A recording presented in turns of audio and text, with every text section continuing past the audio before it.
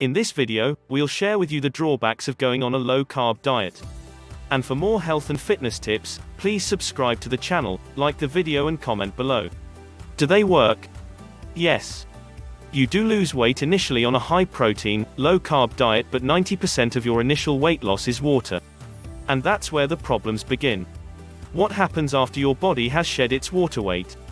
It starts to burn the leftover fat, and then, because it lacks carbohydrates to burn for energy, it starts to burn protein, your muscles. These diets induce a metabolic condition known as ketosis, which is really an unhealthy condition found in people who suffer from kidney disease and diabetes. It is not usually found in healthy people. Burning protein is not healthy because protein is nature's building material and is vital for repairing and rebuilding your body's cells, tissues and organs.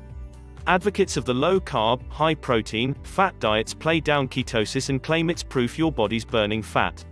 That's true in part. Ketosis does burn fat but will also, eventually, burn your body's muscle tissue. If you've ever been on one of these diets, you've noticed that your urine gets yellow. This is due to ketones, which is a byproduct of ketosis.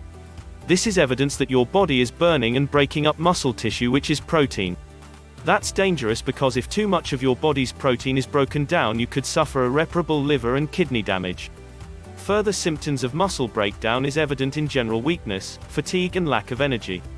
Another thing to consider about low-carb, high-protein diets is that during the process of ketosis your body also breaks down fatty acids and converts them to ketones and acetones, which are used for fuel. A side effect of this is that your body loses vital minerals like potassium and sodium. This reduces your thyroid hormone level, which in turn slows down your metabolism and subsequently your rate of weight loss. Furthermore, ketosis could boost your blood cholesterol levels, which is definitely not a safe situation. Once you stop the regimen, the weight piles right back on and then some. There's a simple way to avoid this. Do not restrict your diet to any one food group or category. Rather than blindly cutting carbohydrates and increasing protein and fat intake, you should opt for a healthy ratio of 30% protein, 15% fat, and 55% complex carbohydrates. This ratio will help you to lose weight steadily and safely. The key is to reduce fat and simple carbohydrates, not carbohydrates in general. Another downside of low-carb, high-fat diets is that studies show that the less carbs you consume, the more likely you are to consume more fat. And this excess fat is stored up in your body's fat cells, where they'll linger indefinitely, clogging up your arteries with unhealthy cholesterol. Thus, the more fat you eat, the more your body will retain, no matter how little carbs you eat, even if you eat no carbs at all. Now here's the secret about eating complex carbs. Because complex carbs have a low glycemic index, your body has to use 250% more energy to convert these carbs into fuel than it does to convert fat into fuel.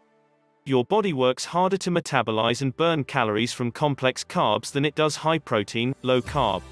The result? Safe, systematic weight reduction, the best way to avoid health problems and sagging skin caused by too rapid weight loss. Check out the link below this video and grab a copy of the Paleo Diet Cookbook for lots of tasty recipes. And for more health and fitness tips, please subscribe to the channel, like the video and comment below.